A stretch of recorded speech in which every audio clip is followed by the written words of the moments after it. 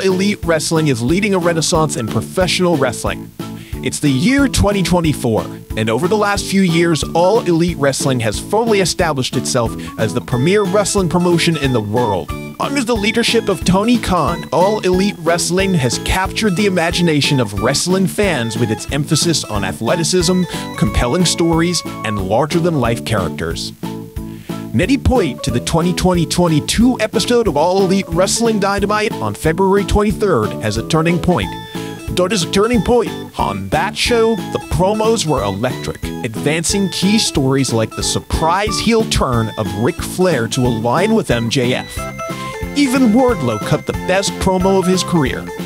Everything clicked and got fans more invested than ever before. In the years since, All Elite Wrestling has gone from strength to strength creatively. The roster is stacked with phenomenal talents bringing their A-game every night. Matches are innovative, hard-hitting, and fast-paced. Promos feel authentic and unscripted.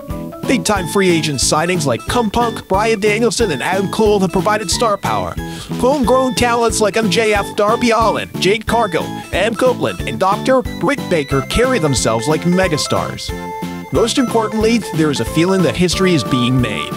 All Elite Wrestling has sparked a renaissance in wrestling by proving the industry doesn't have to cater to casual fans or shareholders.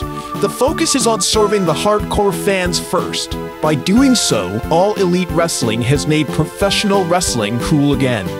We're currently living in a golden age with All Elite Wrestling leading the charge. Sold out, crowds are rabid every week. Hey, per view buy rates are through the roof.